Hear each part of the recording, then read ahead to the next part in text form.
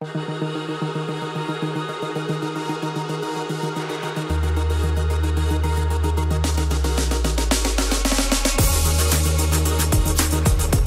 I became really obsessed with the question of the meaning of work and does work have any kind of objective purpose or meaning, and why should we work, and why do other people find the work they do meaningful, or if it's meaningless, then why are they doing it?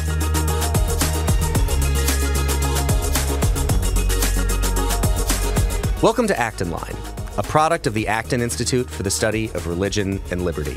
I'm Eric Cohn, executive producer.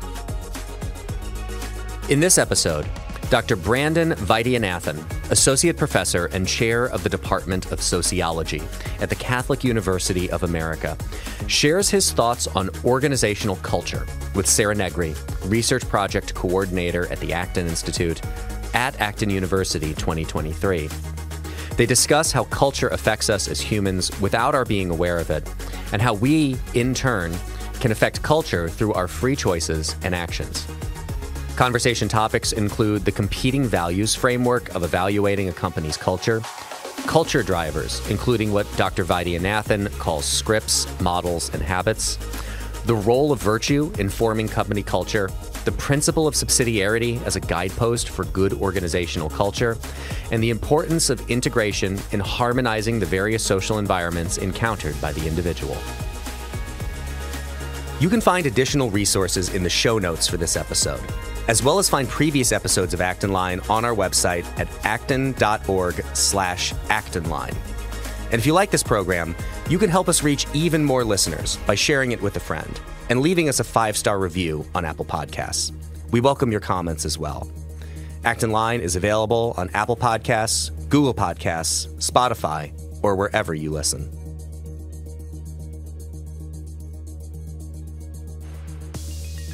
Welcome to Acton Line. I'm Sarah Negri, Research Project Coordinator at the Acton Institute, and I'm here today with Dr. Brandon Vaidyanathan, Associate Professor and Chair of the Department of Sociology at the Catholic University of America. He holds bachelor's and master's degrees in business administration from St. Francis Xavier University in Nova Scotia and HEC Montreal, respectively, and a PhD in sociology from the University of Notre Dame. Dr. Vaidyanathan's research examines the cultural dimensions of religious, commercial, medical, and scientific institutions and has been widely published in scientific journals. He is the author of Mercenaries and Missionaries, Capitalism and Catholicism in the Global South, published by Cornell University Press in 2019, and co-author of Secularity and Science, What Scientists Around the World Really Think About Religion, by Oxford University Press in 2019. His research has been funded by grants from the John Templeton Foundation, Templeton Religion Trust, and the Lilly Endowment. He is also the founder of Beauty at Work, a platform which includes a podcast and a YouTube channel exploring the role of beauty in our lives and in our work. Brandon, thanks for being with us today on Acton Line. Hey, it's an honor. Thank you. So I'd like to dive in today to the lecture that you gave for us at Acton University just recently entitled Organizational Culture. Speaking about the different cultures that we have in our organizations and why culture matters. And you began by not defining what culture is. You said it was difficult to define what culture is, but could you explain your sense of what culture is, the things that contribute to it, especially in the organizational format? Yeah, it's a tricky concept, but I think, typically when you ask people to think about the culture of their organization or any organization they've been in, they can quickly pinpoint a few words or phrases, right? So I think we have an intuitive sense of what we mean by culture, and usually it has something to do with norms, values, attitudes, and so forth. And I tried to provide some of the frameworks around definitions of culture that have to do with either distinction between public and private culture, so that's the kind of, the external, like artifacts, material objects and norms and discourses that are out there, and then the kind of personal culture that is the stuff that's in our heads, but also in our bodies, so our skills, our habits, our dispositions, that's also part of culture, and then the things we believe, the narratives we have, the stories we tell, the values we adhere to, all of those are also part of culture. And so there's a lot of social scientists and management scholars try to make a distinction between the kind of deep-seated, deep-rooted, kind of hard to change, hard to see assumptions and the bedrock foundations of culture, which are the base, and then the higher levels having to do with the stuff that you can see, that is the kinds of behaviors you have, or the sorts of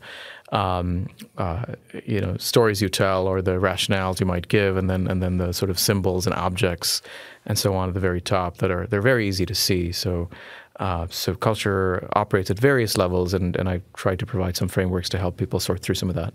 Can you talk a little bit about how culture impacts us, even if we're not aware of it? That was something I found very interesting in what you were saying, particularly our social environments and how they can form us at an unconscious level.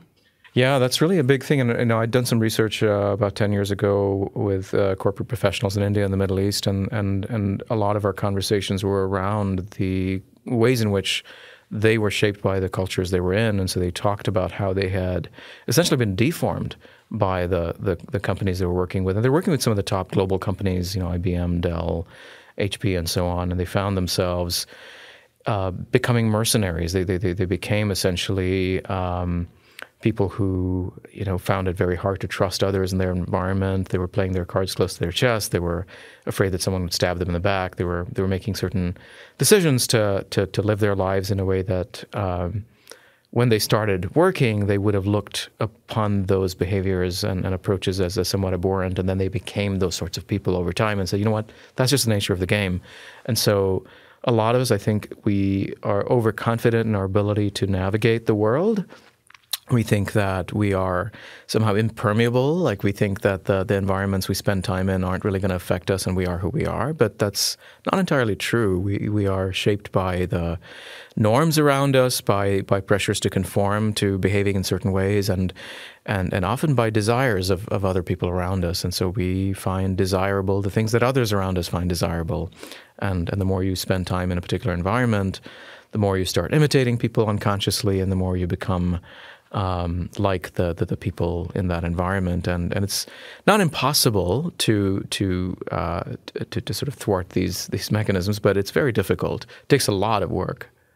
How did you first get interested in this whole idea of culture? If you started in business, were you planning originally to go into business, and then you just started being interested in the workings of business and the more sociological perspective? Yeah, I started out in computer science, actually. Okay. When I started college, like most Indians who come to North America, I was going to be a computer programmer and work for some IBM or something like that.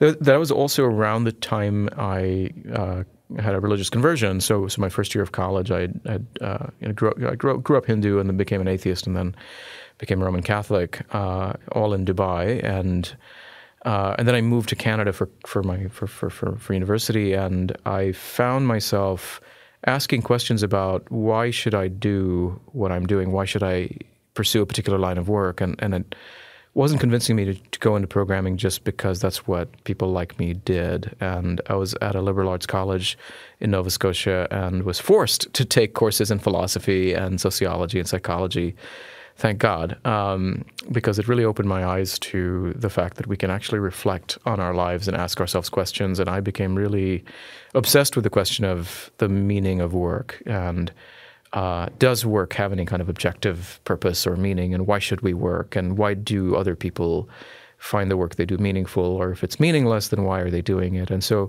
I started moving into trying to understand why people behaved the way they did, and why they pursued certain lines of work, and where they found meaning. And increasingly that became clear that was a kind of empirical question, and I had to sort of study it with the appropriate tools, and that's eventually what led me to sociology.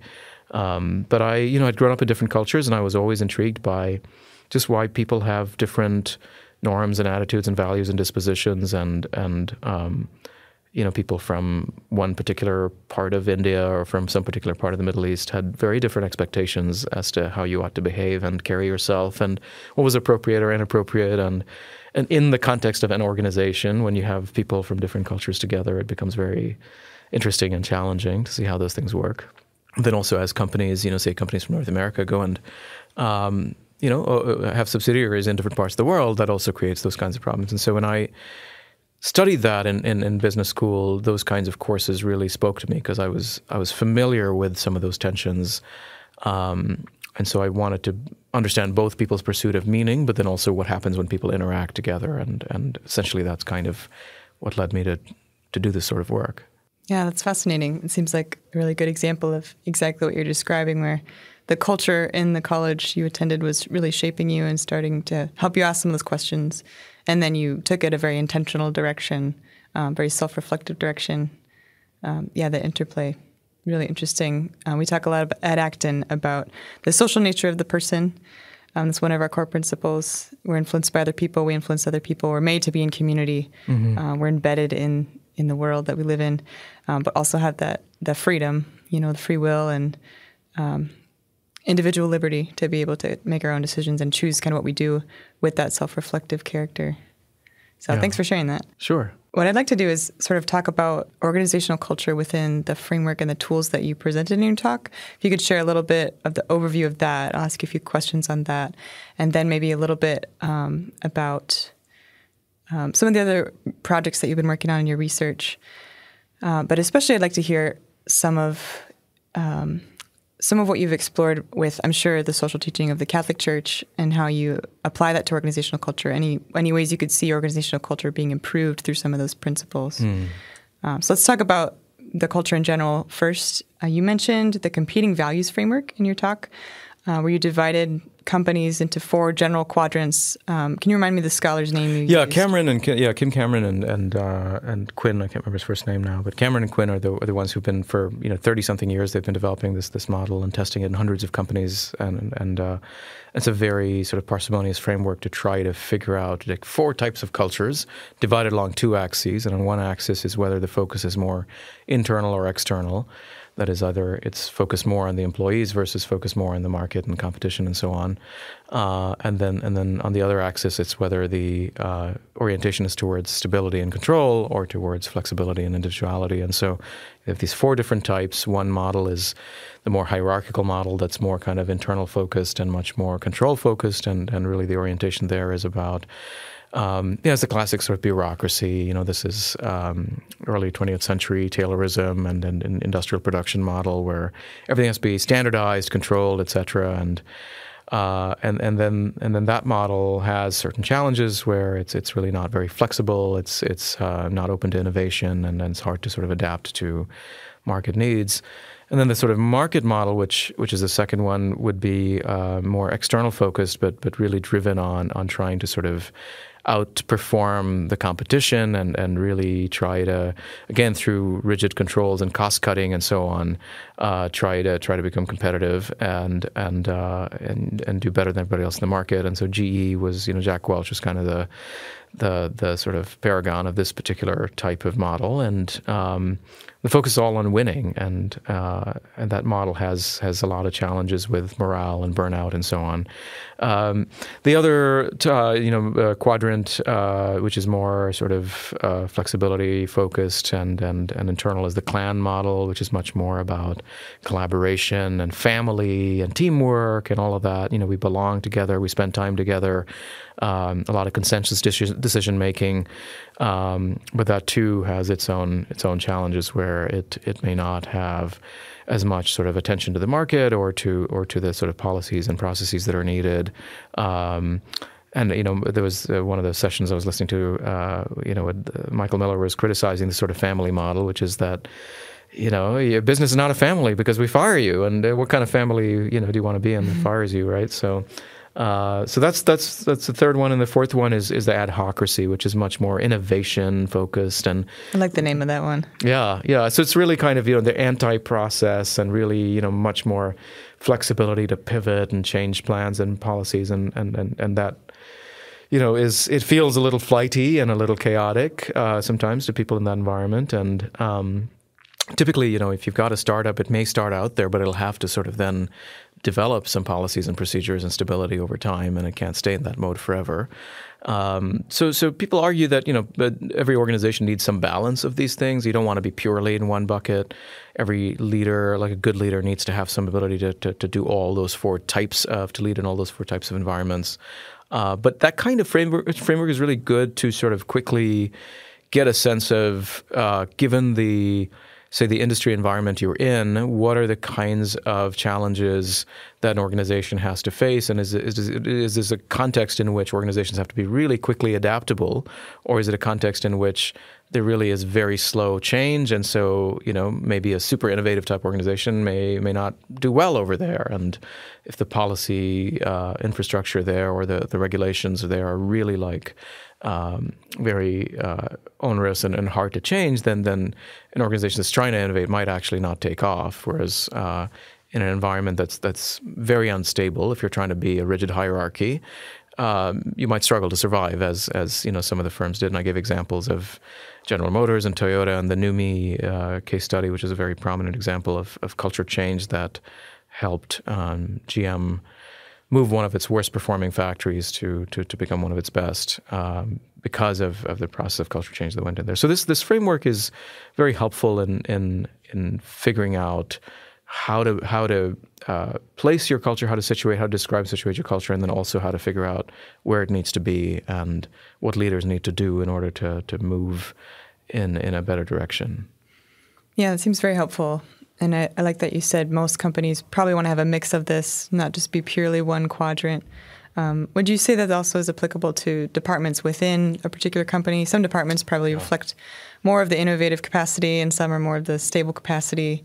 And I'm sure that some employees would really gravitate towards one or the other, depending on temperament, personality, work style. Well, I mean, the classical tension is between engineering and marketing, and the folks who want to do the kind of innovative sort of the people who want to do like sales and so on, that they're hindered by the folks that have the ability to design and to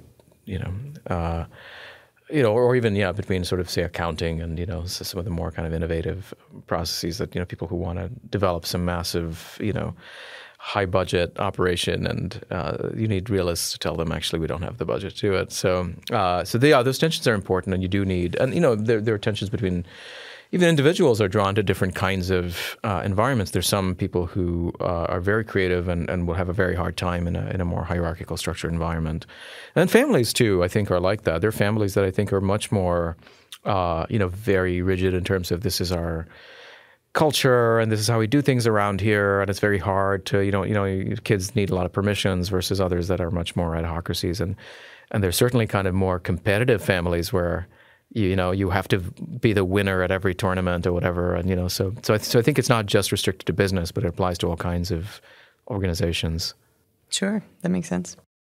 You also mentioned culture drivers, the kinds of things that create culture or move culture in particular directions, and you divided that into scripts, models, and habits. Can you talk a little bit more about each of those things? Yeah, so this is is my attempt at trying to get at what actually leads cultures to sort of sediment and become, sort of emerge and sort of become really these sort of hard to change things over time, but then also what could operate as levers to help us to change culture. So it's one thing to identify what type of culture you are, but then how do you actually move, right? And so I had a sense in doing this research that I was doing with professionals in India and the Middle East that there were these three different kinds of mechanisms. The first one, I just call it scripts, which is it's all this sort of it's stuff that's it's this declarative cultures, the things you can talk about and the things that you hear around you. It's the stories that people tell, it's the narratives. It's also the sort of identities that people espouse. But there are things that you can consciously reflect on. There are things you say to one another. There are the formal kinds of espoused values and norms and policies and so forth in an organization. But there are also the hidden curriculum or the kind of scripts that people say, well, we may say that this organization is a family, but really to succeed in this environment, you've got to, talk to this person or suck up to this person or do this or that. And so that kind of disjuncture between what the organization formally espouses and then what people know is really the way to get things done, the strategies they have to really adopt, all of that fits into these scripts. And people, you hear people say this to one another when they're mentoring one another, when they're giving advice to one another. That's the kind of place these scripts come out. And when they're navigating their life in the workplace, in their complaints and so forth, that's where you see these scripts.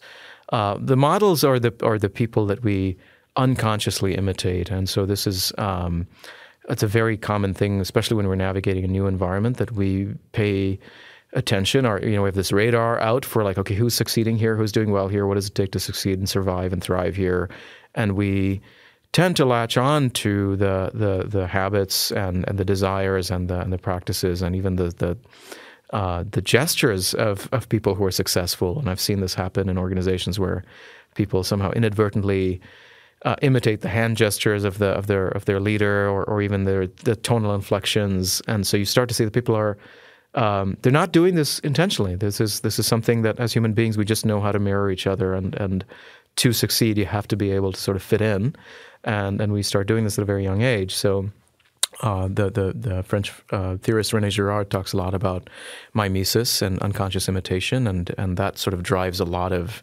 our ability to navigate our way in the world, and it also creates rivalry and hostility and scapegoating and other kinds of dysfunctional behaviors. So models are those we imitate, and I think we can consciously start to recognize, okay, why am I doing this? Why do I desire this promotion? Or why am I wearing this particular suit or whatever, or like eating at this particular restaurant? Well, it's because these people were talking about it. And then you can, once you're aware that you're being driven by something else, you can start to say, well, what should I do? Who should be my model? Right? So you can't be without models. You can't live without imitating somebody, but you can choose to some degree who you imitate. And then habits are the other kind of under the radar kind of non-declarative sort of mechanism that the dispositions we develop, the tastes we develop, the organizations we're in, the environments we're in, the cultures we're in shape our tastes. And you can start working for a company for a few months, and you'll find that there are things that you didn't like at the beginning that you now like, and there are things that the other way around. Just by being in that environment, and that's impossible to escape. But it's also something you can pay attention to, and there are habits that are individual habits, like how you work and how often you're going to the cafeteria to get that cookie, and like when you're stressed out, what are you doing? And you can change those kinds of habits. But then there are also organizational habits, like the Monday morning team meeting, or like is that something that's generative for the organization, or is it draining? And you can start to change those kinds of rituals and routines as well. So those were the three kinds of culture drivers, as I call it. I don't know. I need a word for that. I just came up with something. But if people have suggestions, I'm all ears. But what do you call these things? Cultural pillars or levers or something. But those are these three mechanisms. And have you found those to be pretty universal across the different cultures and countries that you studied? Yeah, those three things are they're essential to every culture, right? And you can't do without some kind of we're storytelling creatures, so we have to inhabit some kind of story. And even they're micro stories, they're like little stories about I'm in this job because whatever, like I need the money for X, or it could be something as banal as that, to sort of some grand sense of purpose as to this helps me solve some problem in the world, and we can't do without imitating other people, and we are creatures of habit, and then also I also think that if you want to get at changing culture, it's helpful to try to identify these three domains and try to say, okay, well, what stories are people telling each other? What shapes their imagination, right? What is the narrative they are currently telling, and what would they like to be saying, right? You can try to think of like some of the work I do is on the concept of beauty, and so I'm really interested in like what is beautiful business, or what is beautiful work. And it partly has to do with some kind of purpose that you find beautiful, right? That in any kind of organization, some vision of the world that you want to bring about, and so you could do that through a nonprofit, you could do that through a business. So those narratives, I think, are things that we can also use to direct our actions, just as we can our habits and our choice of those we want to imitate.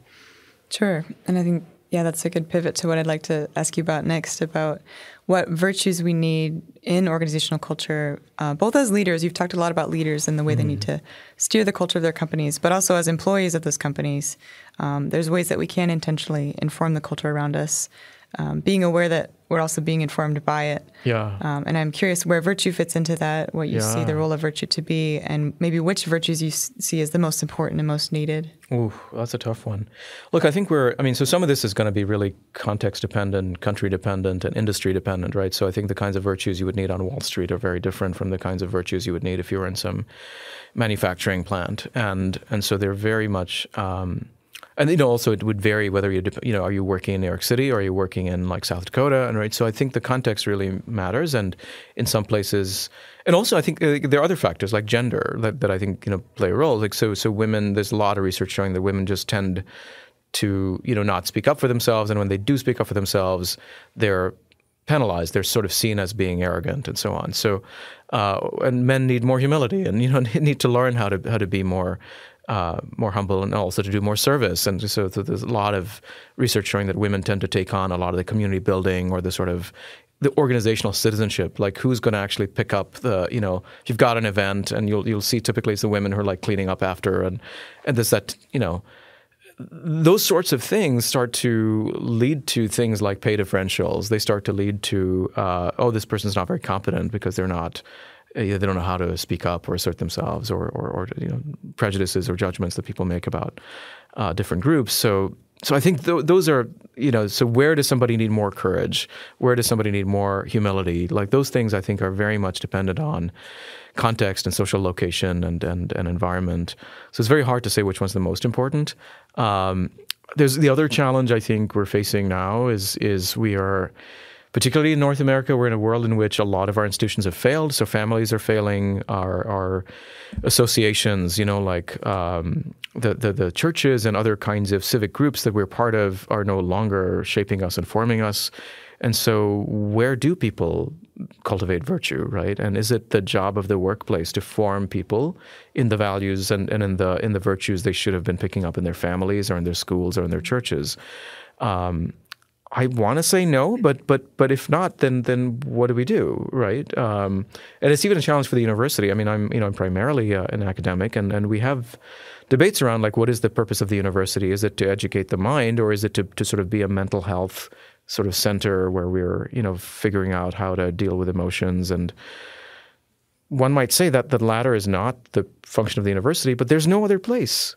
People are so broken, and they're coming to us, and if they're not capable of emotionally, like they don't meet the emotional prerequisites for learning, then how are you going to teach them? So that's, I think, a situation a lot of companies are in where I think they're dealing with people who want meaning and purpose, and maybe they should be finding that meaning and purpose somewhere else and not in their work. But there is nowhere else for these people. They've not been given those opportunities, or whatever opportunities they find are not appealing to them. And something goes wrong if you try to make work the be-all and end-all of life. And so anyway, it's a long-winded answer, but just trying to get it. It's very hard to sort of figure out what virtues are needed, just because our environment has changed, and the meaning of what it means to be a university or what it means to be a business is so dependent on that. You were talking about embeddedness. That environment in which we're embedded has changed so much that we have to figure things out in that relationship. So that's tough. Yeah, I think it kind of comes back to the context of integration. What does integration mean? And in your research for your book, you sort of propose these two ideas, these two conflicting narratives that people have, or two different parts of their lives, really, that I think you said something about they're symbiotic in a way, but they also conflict in lots of ways. And this mentality of like climbing the corporate ladder, trying to make money in the workplace, do anything you can to get ahead. You don't trust anybody. You're not loyal to the company. Like these virtues of trust and loyalty that you value in other spheres of your life just don't even cross your radar in the business world. And yet a lot of these people, you say, are also very faithful in their church communities, very religious. And so there's this segmentation and fracturing that occurs that is somewhat unique to the modern world, would you say?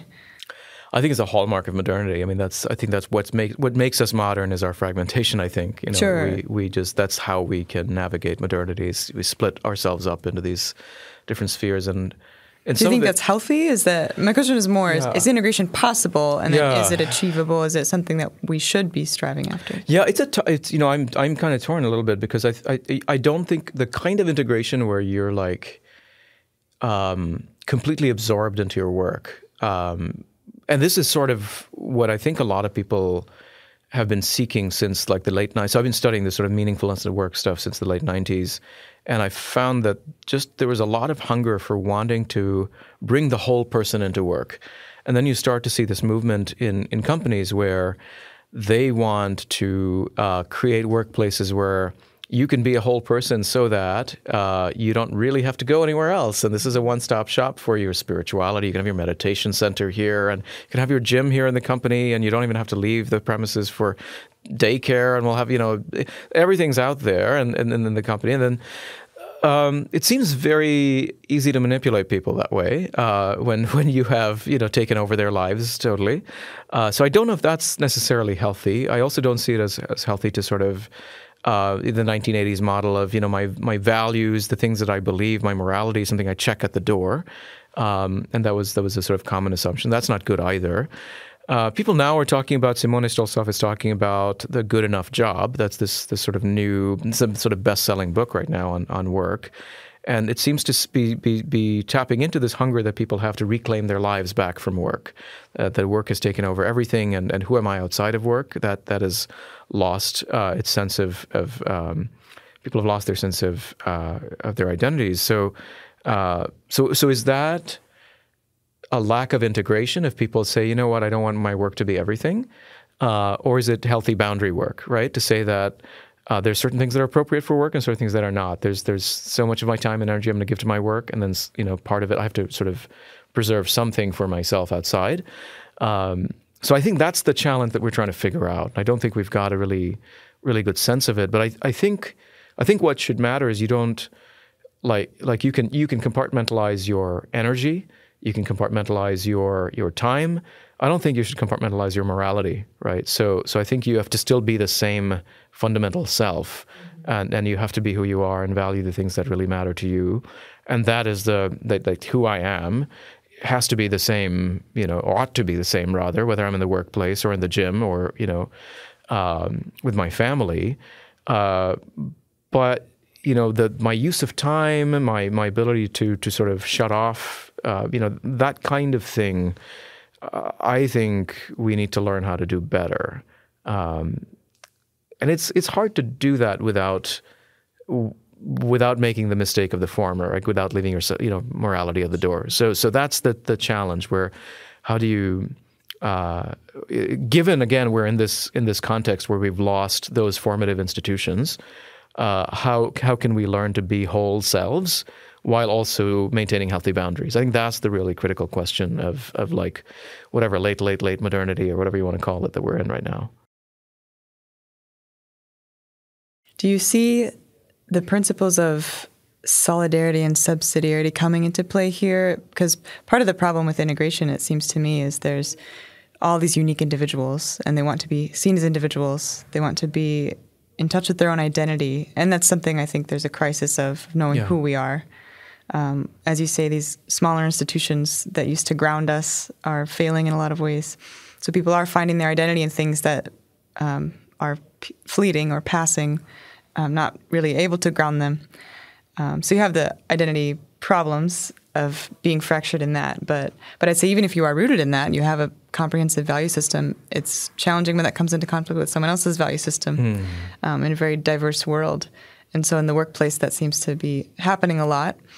Especially on a large scale, you would just run into more conflicts. So sort of during your lecture, I was thinking about this principle of subsidiarity, handling things on the smallest level possible. It seems there's less conflict when there's more unity. So if you have smaller teams and smaller groups who share more values in certain areas of life, and like you said, you can divide your time into these different segments or different smaller institutions of shared value. Yeah. You can get a lot more done with a healthier culture and maybe less conflict than sort of having top-down approach of establishing this organizational culture for everybody that maybe conflicts with some people. Could you comment on that? Yeah, so I was talking to Tony Bond recently. He's the head of this Best Places to Work. You've seen all these sort of rankings and so on that they do. And he was saying one of the things is they find among the sort of, the best companies now is that people find these microcultures that they gravitate to. So for me to belong to, some like HP or whatever, it's not that that I'm part of some macro culture, but rather it's this particular group.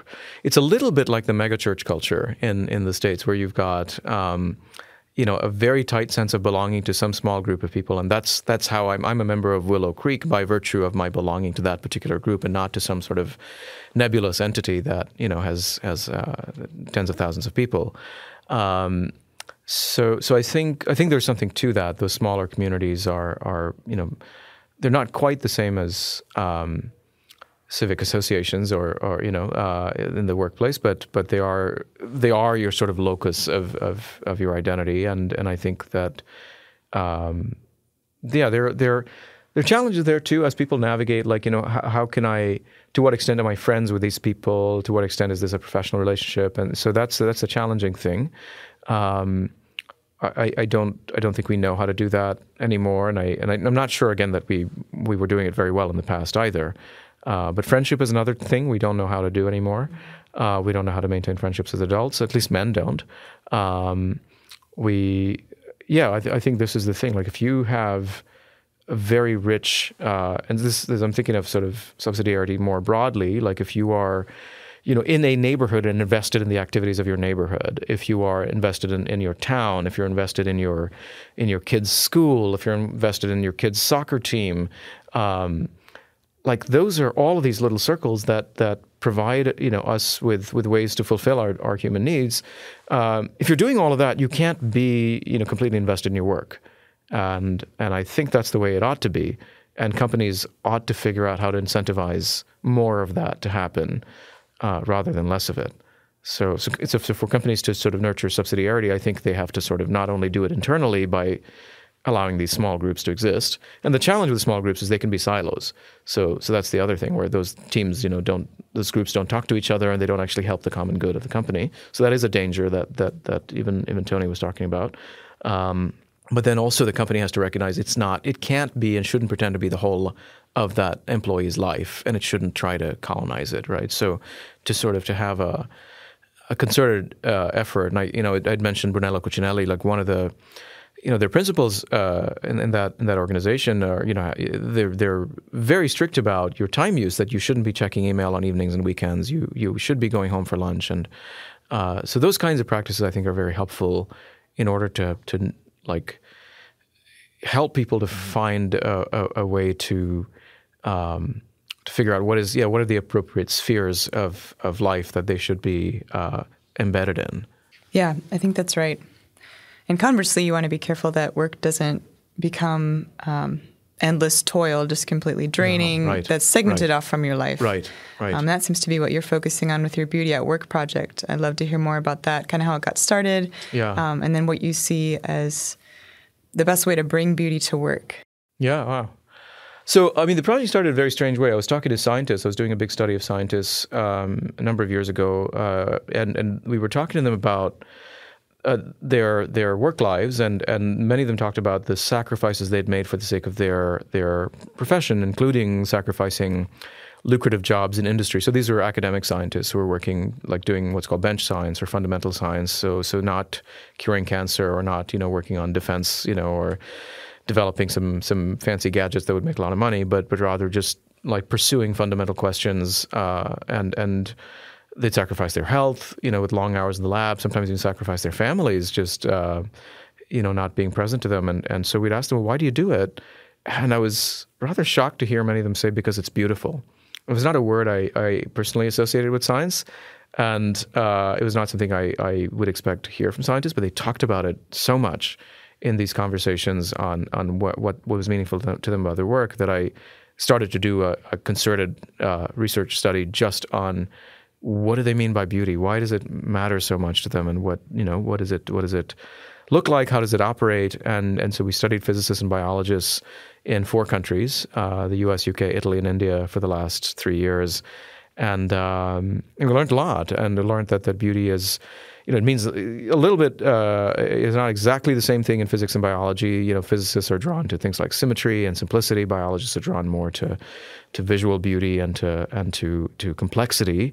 But the heart of what unites those disciplines is the beauty of understanding. So gaining an insight into how reality works, peeking behind the appearances into the mechanisms that drive the way that the natural world works, and go, that's how things are. That is beauty, and that is the kind of beauty that is worth making sacrifices for. And so I was deeply moved by a lot of these conversations I had. We interviewed some 200 scientists, surveyed some 3,500, and I started to wonder whether other professions that we don't associate with beauty might have similar kinds of judgments about what's beautiful. And so I started talking to lawyers, I started talking to restaurateurs, and generally folks in other domains of business, but also poets and other fields, just trying to understand like what does this word mean in the kind of work you do. And I found a lot of similar threads and also a lot of unique contextual differences.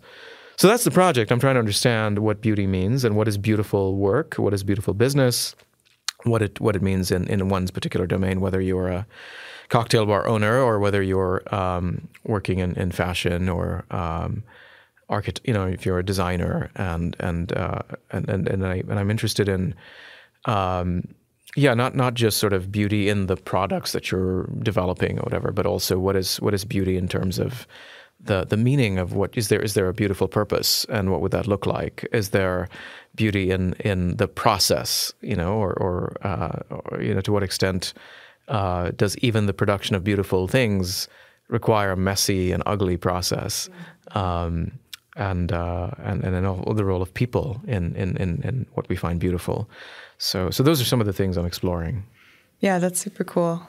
I tend to approach this from a philosophical perspective. That's the lens through which I see the world. But sure. I think beauty to me seems to indicate there's a value in itself of whatever the thing is. So these scientists seem like they're seeing something valuable in understanding the process itself, regardless of what it's going to be used for. Right. If it's not even going to cure cancer or anything, but they're just interested in the process because it's beautiful. They're marveling at something that exists purely for its own sake. Yeah, there's an immunologist that I interviewed. So I have a podcast on this, and I've been interviewing for the first season a lot of scientists and philosophers of science. But one immunologist told me, I was feeling kind of bad because I had this advisor once asked me, like, you're looking at these cancer cells, and do you find this interesting because it would allow you to cure cancer, or just because you find the structure of the virus or the cancer cell fascinating? And he says, it's the latter. I don't really care about curing cancer as much as I care about the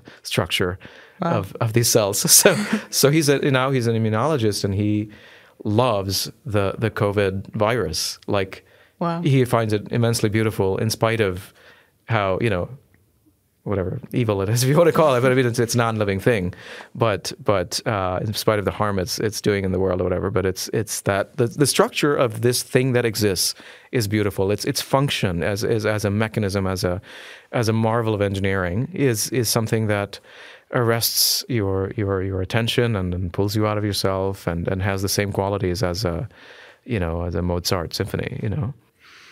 Yeah, that seems to be something very valuable we could bring to the workplace as well. And you talked about that GM Toyota example where as soon as employees started taking ownership, the culture was changed and they were able to really see value in the work they're doing for its own sake.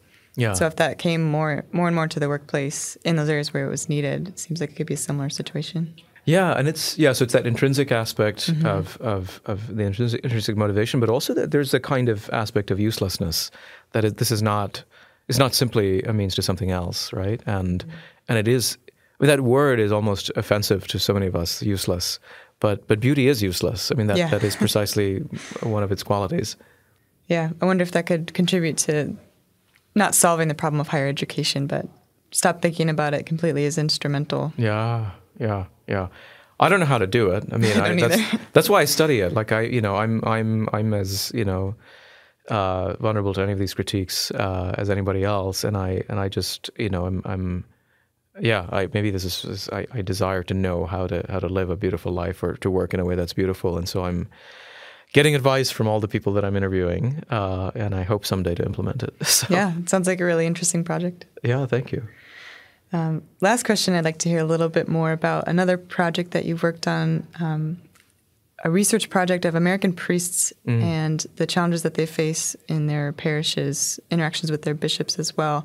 It's a pretty large-scale project, right? You said, I think, 300 priests you had interviews with?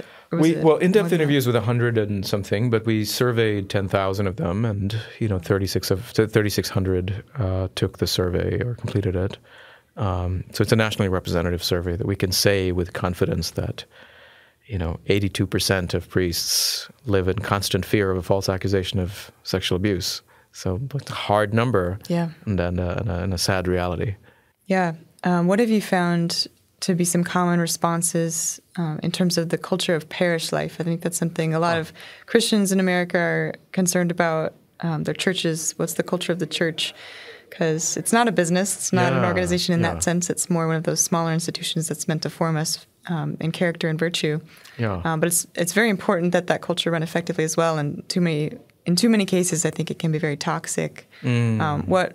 What responses have you seen from that survey of priests, and are there any solutions that you could propose to some of their concerns? Well, we didn't ask very much about the culture of their parishes. I don't know if priests would be the right people to ask about the culture of the parish. You'd have to ask the parish about the culture of the parish. The priests may not have the best perspective. But we did ask them about the culture of their dioceses, and by that they usually meant of fellow priests in relation to the bishop. And by and large, those didn't look very good. And we find that most priests don't have a lot of trust in their bishop. They don't think their bishop would have their back if somebody came to them with a false accusation, or like if they were, accused.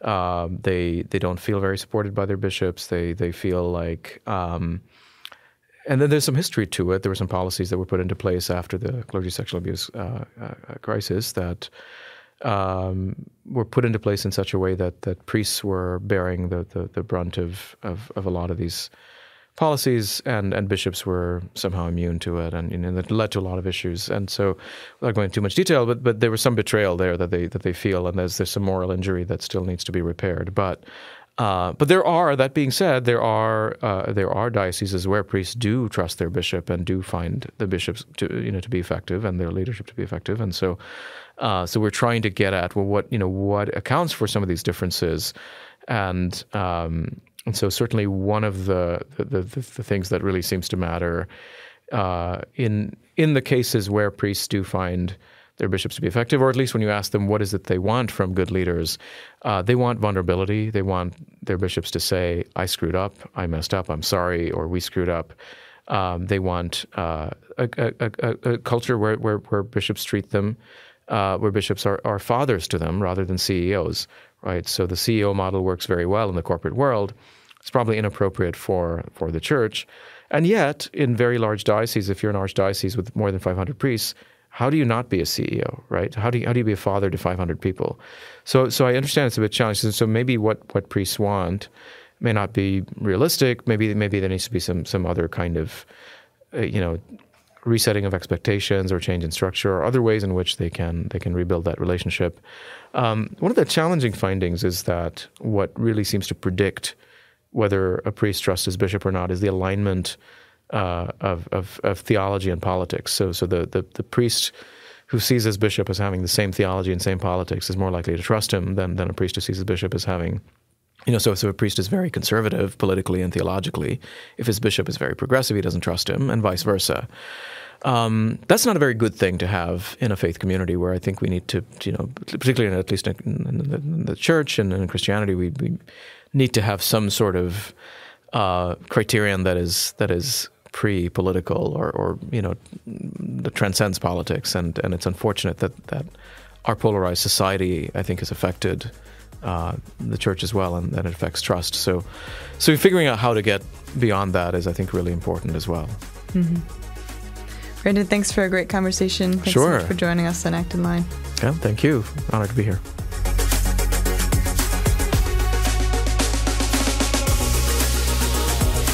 As always, thank you for listening.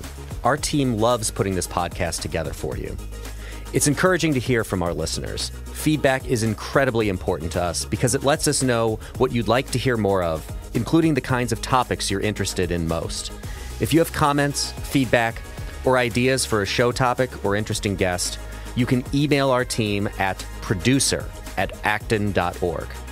Until next week, for Acton Line, I'm Eric Cohn.